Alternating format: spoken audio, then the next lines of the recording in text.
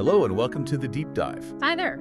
This is where we take a whole stack of sources, articles, research papers, our notes, and really boil them down. Yeah, we try to pull out the most important nuggets of knowledge for you. Think of it as your shortcut, sort of to getting up to speed on complex stuff, finding those surprising facts, the key insights, without you having to wade through all the material yourself. We're here to guide you through it, help you understand what's really significant. And today, we are diving into something genuinely fascinating. It's a new development in the long fight against HIV. Right. Our deep dive today comes from a recent article looking at how mRNA technology, something we've all heard so much about, might be used in a totally new way. A way that could potentially offer a path towards an HIV cure.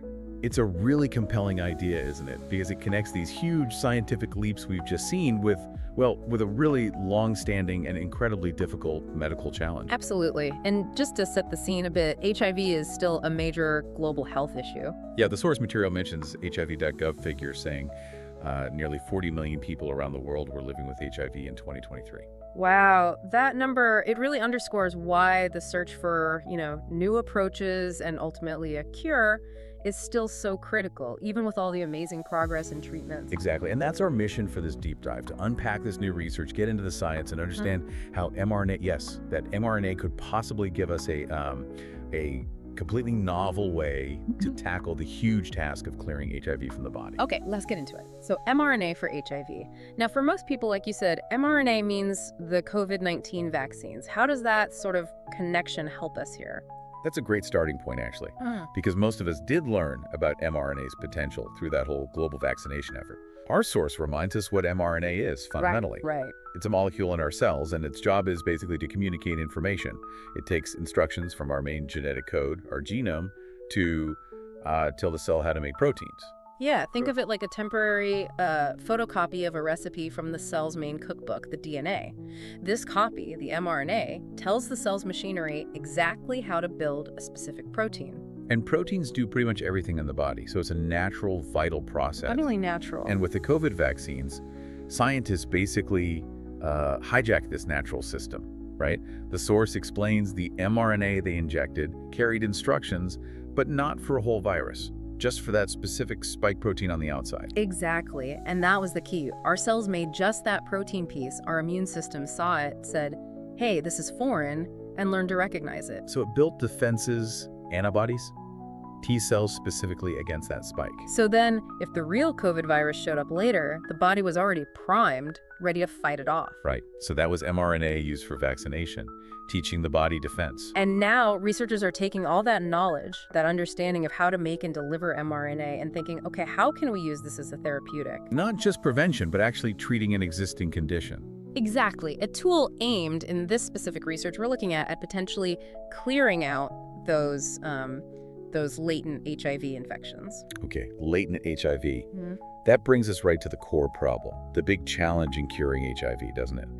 Why is it so hard to just get rid of the virus completely? Yeah, it's really tough. Our source points out the main issue.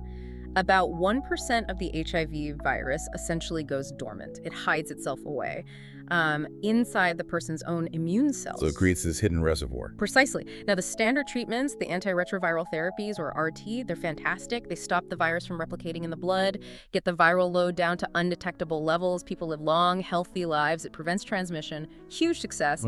But those drugs, they can't get at the virus that's integrated itself into the host cell's DNA and just gone quiet, gone dormant. It's like it's hiding underground. The regular patrols, the drugs, they can't find it.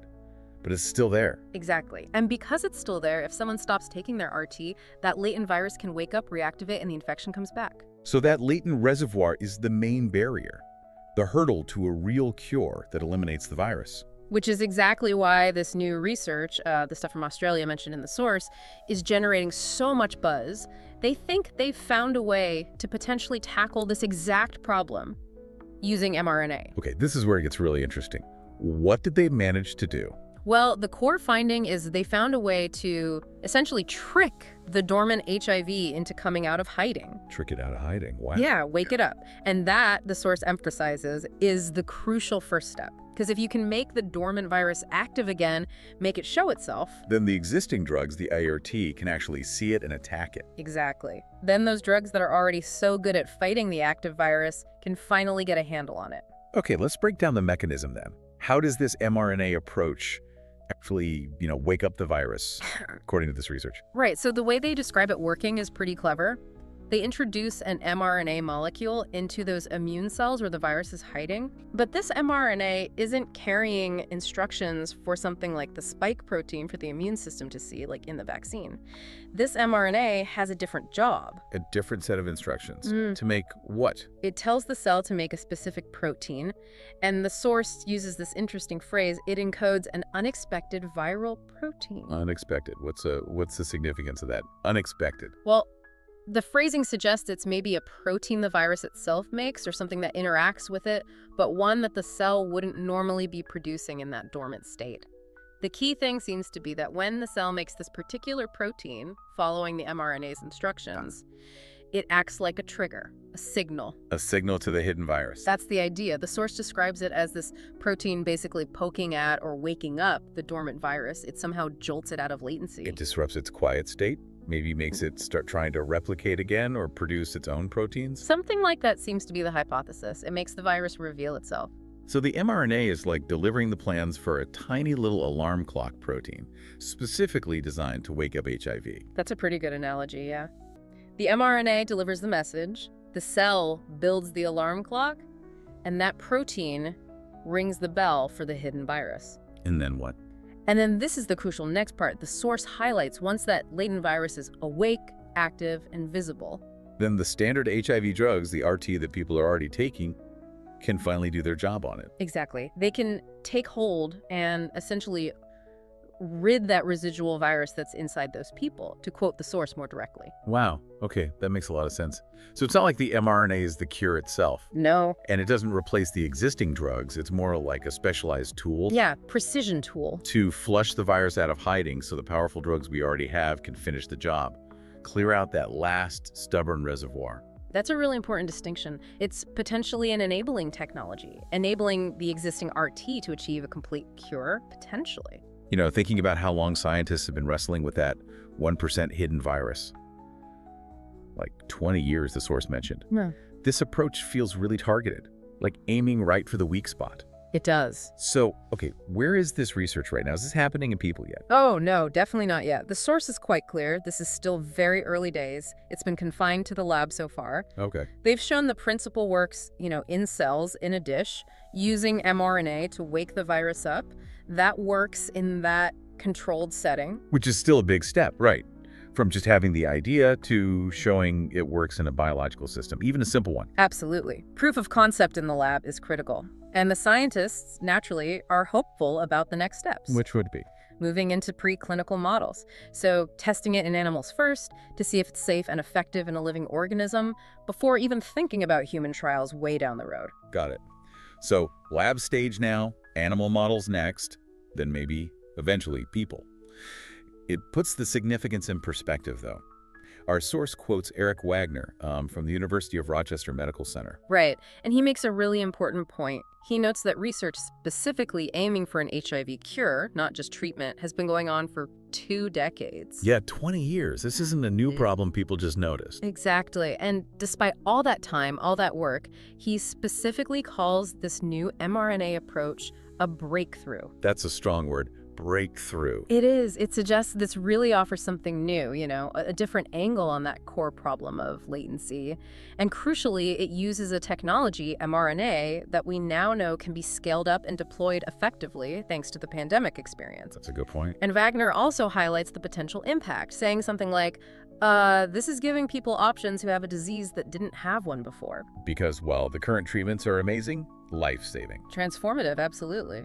The idea of an actual cure, one that completely clears the virus so you don't need lifelong medication, that's still the ultimate goal, isn't it? It is. And this research, even being so early, it outlines a plausible way we might finally get there by tackling that hidden reservoir head on. It really feels like science building on itself. Yeah. You know, taking a tool that was refined and proven for one massive health crisis. And seeing how it might be applied to another huge, long-standing one, it's quite elegant in a way. So let's just quickly recap our deep dive today. Yeah. We've looked at how mRNA technology, the stuff behind the COVID vaccines, is now being explored differently. Right, not just for prevention, but as a potential therapeutic, a treatment tool. Specifically, the idea is using an mRNA molecule to get immune cells to produce a particular protein An unexpected viral protein. that acts like an alarm clock, basically, Right. waking up the hidden, dormant HIV that current drugs can't reach. And the key is, by waking it up, it becomes vulnerable. Vulnerable to the existing, highly effective HIV medications that people already take. Making it possible, maybe, for those drugs to finally clear out the virus completely. And yeah, while it's still very much lab-based research at this point, Early days. very early days, it definitely represents a genuinely promising new avenue in that long, difficult search for a true HIV cure. It really does. It kind of makes you think, doesn't it, about how interconnected science is. A technology pushed forward by one global crisis might unlock solutions for entirely different, long-standing challenges like HIV. It definitely raises that broader question, you know? Yeah, absolutely. Yeah. Like, what other tools or discoveries are out there right now, maybe in completely unrelated fields, that could be repurposed or maybe combined in some new way to finally crack some of those other really tough medical mysteries we're still facing? That is definitely something interesting to think about. Food for thought. It is indeed. And on that thought, that's all the time we have for this deep dive. Thank you so much for joining us as we explored this potential breakthrough in HIV research. Yeah, we hope this dive gave you some useful insights into, well, the exciting ways science keeps finding to tackle big problems. Until next time.